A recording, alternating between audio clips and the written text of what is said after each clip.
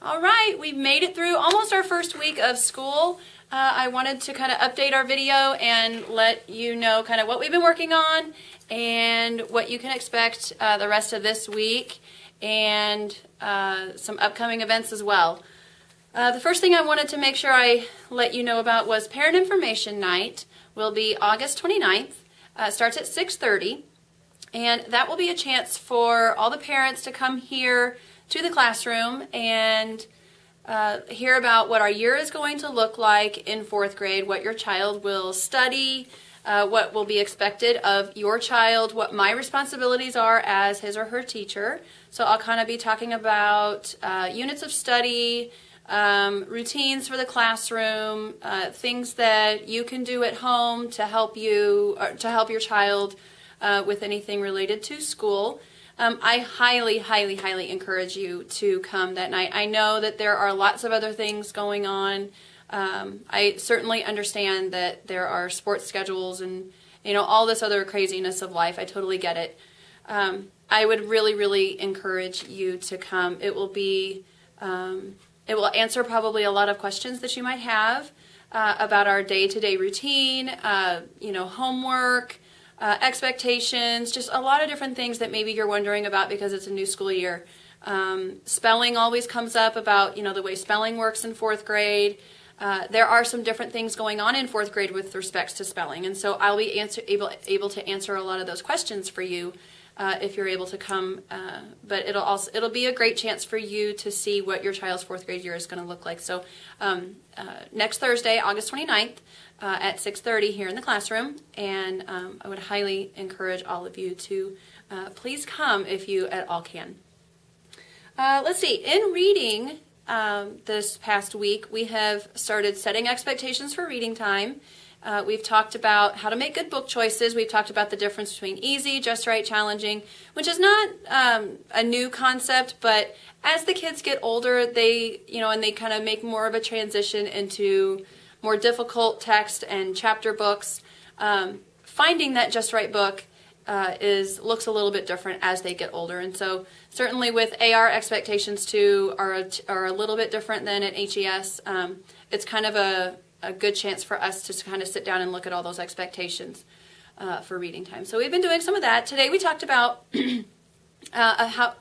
reasons why we abandon books, and so we made a list together about reasons why we have ever quit reading a book, and we all admitted, including me, that we've all quit a book at some point or another. And so we kind of talked about some reasons why we do that, and I kind of encourage the kids, excuse me, that even though you might want to stop reading a book because it's boring, to kind of push through it. You'll eventually get to that good part. And so we had some of those conversations. So tomorrow, Wednesday, we will talk about how to keep a record of your reading, and that's where I'm going to talk about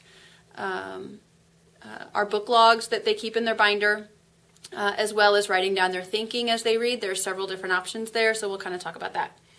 We'll also talk about AR expectations. The main difference that I'll talk to the kids about is that their percentage on their reading tests in AR after they are done reading a book, their percentage counts. Now that they're getting older and at McEwen, we count that percentage. And so to make their monthly goal in AR, they need to make their points goal, first of all, and that will be set by a reading test that they take. And they also have to have 85% average that month to make their goal. So they need 2 things in order to make their AR goal every month. The percentage is what is new for the kids, is that they now have to do well on those AR tests in order to make their goal. And so they have to make their points, and they're at least 85% or higher average per month to make their monthly goal. So that will be something that we will talk about on Friday with the kids. I'll actually give them, if you get 8 out of 10, it's 80%. If you get 4 out of 5, and what that percentage is. So I will actually go through that with all the kids, and we'll make a chart to hang in the classroom so that they are aware that this percentage is now something that will count towards their goals. So that's something that the first month we really try to set, and so that the kids can understand that and kind of get used to it. So that'll be something we'll go over. Writing. We have been working on My Teacher's Secret Life. I read a book to the kids last week. I think I talked about this in my last video. The kids have been working on some creative writing about what they think my secret life could be. They're creating a secret life for me. And so I've really enjoyed hearing some of the ideas. I've been a ninja. I've been teleported in my corner closet to another world. I've been, there's been a secret tunnel, I think, under the trash can. So there's been, you know, some pretty creative ideas for their secret life. So we're going to be finishing up those on Wednesday. Whatever the kids don't get done, whatever the kids don't get done on Wednesday will be homework, and so you can expect that if it's not turned in, that we'll make a note in their planner that they need to get that finished for homework. The rest of the week in writing, we'll be focusing on the 6-trait writing process. We'll talk about where ideas come from for writing. We'll talk about organization, and I think the last one is voice. And so this will be kind of an introduction to the 6 traits for writing, which we will also review as the year goes on. So it won't be something that I will expect the kids to memorize and use all year long. It will be a developing process, but this will be kind of an introduction for them.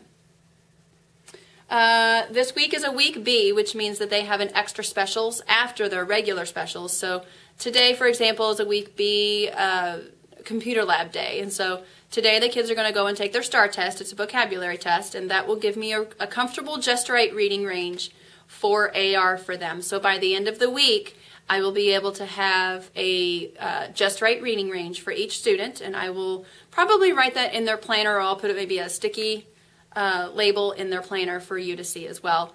And so that will be one reading test that they will receive at the beginning of the year, and I'll cover that again here in a minute.